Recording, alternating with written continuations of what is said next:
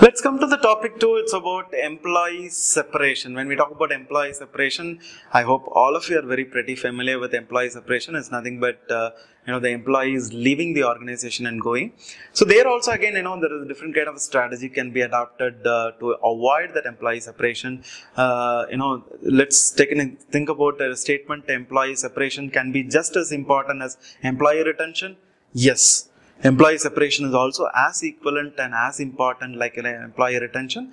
Organization pursuing a differentiation completely rely on high skilled employee who have a specialized knowledge and ability.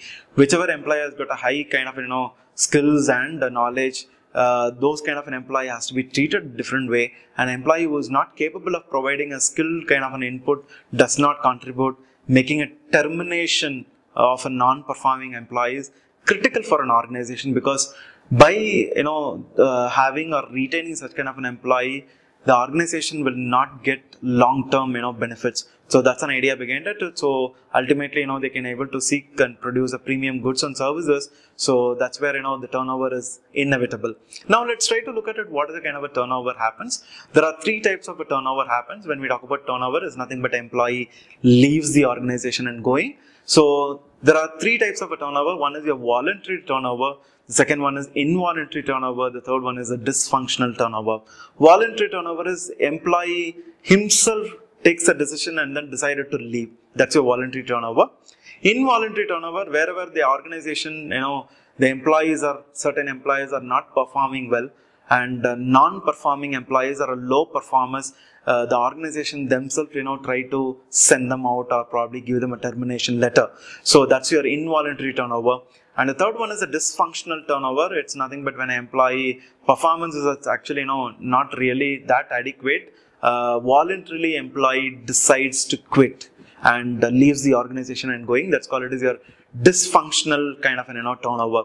Now let's try to look at what are the types of an employee turnover and retention strategy we can work out. That can be purely based on two major factors. On the y-axis, the employee choice, whether it is a voluntary choice or whether it is an involuntary choice. And on the other side, if you look into it, employee contribution, high level contribution and a low level contribution. So based on that, there are four types of an employee we can work out. One is your desirable employee remains with the organization, and another one is undesirable employee remains with an organization, and the third one is desirable employee quits, undesirable employee quits. So that's a way actually if you look into it, you have four major category. So now let's come to the first category. There no intention to leave the organization voluntarily. So employee choices, employee has decided that no intention to leave the organization voluntarily, but employee contribution, if you look into it, they are very high performance. Those people are normally referred as desirable employee by the organization, remains with the organization. That means functionally they could able to do better job. They could able to meet the criteria. That's your functional retention. The second kind of a thing is the employee contribution is very low, but employee doesn't have an intention to leave the organization. This kind of a category is very common. So where undesirable employee, actually by the organization, they are not really required, but they remains with the organization. They are called it as your dysfunctional retention.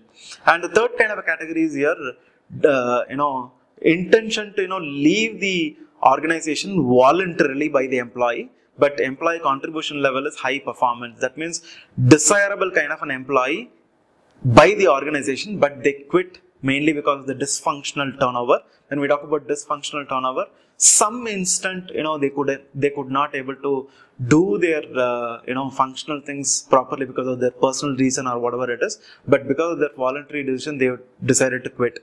Another kind of a thing is like low performer, but voluntarily decided to leave. They are undesirable employee, they quits. It's a functional kind of turnover, it's anyway required. So this dysfunctional turnover has to be properly dealt with, and those kind of people turnover has to be really managed very well. Now let's look at what are the paths to decision to quit. Path one is actually initial shock, abruptly taken a call by the employee to decide to quit. So that will be a big kind of a shock for the organization as well as for the peer group. And the next kind of a path is like initially it will be a shock, and using a thoughtful kind of an analysis, they decided to quit after some time. And path 3 is initial shock. There will be a thoughtful analysis. They will compare with what are the other kind of an alternative jobs are available, and after they get different kind of an alternative jobs, they decided to quit. And path 4 is the kind of feeling of what you call it as dissatisfaction. And based on the dissatisfaction, because of the dissatisfaction, they will do a lot of thoughtful analysis, and they will look at all organization, what are the kind of other alternative jobs, and because of the dissatisfaction in the job, might be various reasons they decided to quit. So these are the kind of a path normally been applicable. So ultimately, if you look into it, because of the low job satisfaction, they'll be withdrawn from their present work, and ultimately they decided to quit. So the job satisfaction lead to quitting most of the time. And how do we actually human resource practices can be adopted to reduce the turnover? So you can do staffing. That means a realistic kind of job. People, you need to look into it. We need to provide them a training and development. We need to showcase the career path and provide the right kind of a compensation and maintain a very good employee relationship. Through that we can reduce the turnover. So with this actually the turnover managing, we can able to look at it.